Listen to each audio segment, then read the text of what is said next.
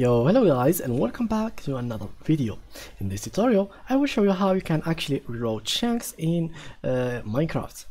In this tutorial I'm using the 1.18 version of Minecraft. If you don't have any other version, it will still work for you because this tutorial is this option didn't change in any version of Minecraft.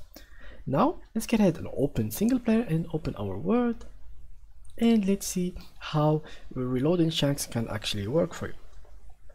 Let's say, for example, that you have let's talk about reloading chunks. What does it help you with? Reloading chunks basically what it does exactly is, as it says, it reloads chunks. For example, you have lag somewhere. For example, you can't really see this house, or you have a bug where this house is actually here but you can't really go through it. You see nothing but it's here, you can't see it and you actually can't go through it. What you can do is basically click on F3.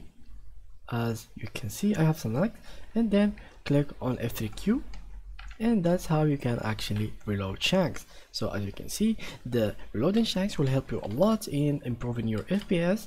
And for those who has like bad PC like I do, make sure that you have your render on 8 or 4 or something between it, because you can't really play Minecraft on like 12 or 20, 30 or whatever it is, and you have like a poor PC and you're trying to reload chunks to fix your FPS. You can't really do it, guys. It doesn't work like that.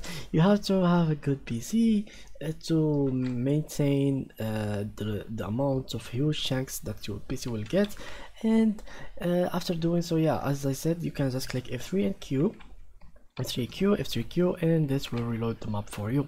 So yeah, that was it with today's tutorial. If you enjoyed it, please leave a like, and thank you guys for watching.